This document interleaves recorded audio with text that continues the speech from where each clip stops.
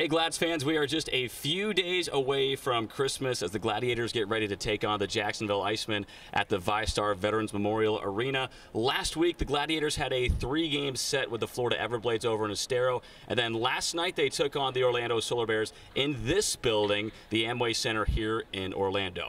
I'm Mike Folta, the team broadcaster, and this is The Short Shift.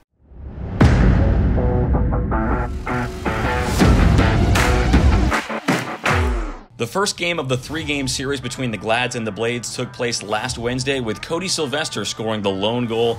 He got his 10th tally of the season. Atlanta held the advantage up until the beginning of the third period when Florida tied it up and then eventually netted 2 more to take a 3-1 victory. Hugo Waugh and Cameron Kiley both departed from Atlanta late last week after Kiley was recalled back up to the Belleville Senators and Waugh signed a PTO contract with the B-Sens. Waugh tallied 14 points for the Glads in 17 games, and Kiley had himself 8 points in his 11-game stint with Atlanta. Friday night was one for the record books as Mike Pellick moved into sole possession of second place on the ECHL all-time games played list. The Glads picked up a 2-1 victory in the revenge matchup on that Friday night. Mike Turner got his second goal of the year early in the first period, and then Cody Sylvester netted his 5th game-winning goal midway through the third.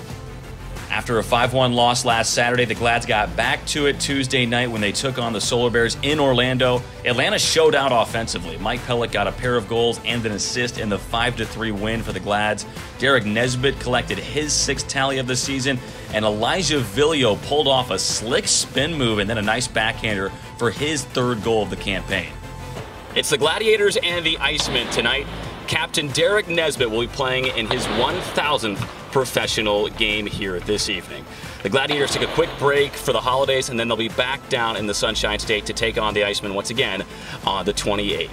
That's all the time we have here today. From all the Gladiators, we wish you a happy holidays, and we'll see you next week right back here on The Short Shift.